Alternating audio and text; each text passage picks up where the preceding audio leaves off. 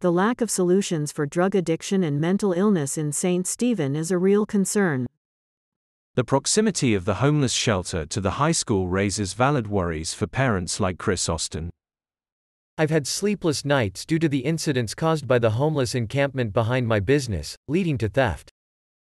The province should have communicated better with the community before finalizing the shelter location. Some residents are worried about the impact on property values and safety. A different location farther from town would have been a better choice. The state of emergency declaration in St. Stephen was a result of a lack of urgency from the province. The issue of homelessness reached a breaking point with a homeless man found dead in a public park. The group, concerned neighbors of Happy Valley Road, wants the shelter to be moved to a different location. The town's decision to make the meeting restricted to nearby residents is questionable. Some believe that the meeting should be public to allow for a broader discussion on homelessness.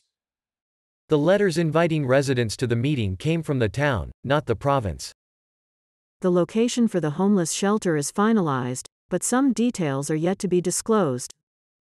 The shelter will be operational by late February, but the exact plans for it are still unclear. After months of spotlight on the homeless issue, the New Brunswick government has announced the location. The lack of consultation with neighbors regarding the shelter location is a significant concern. Some residents and businesses received letters inviting them to a meeting to discuss the shelter.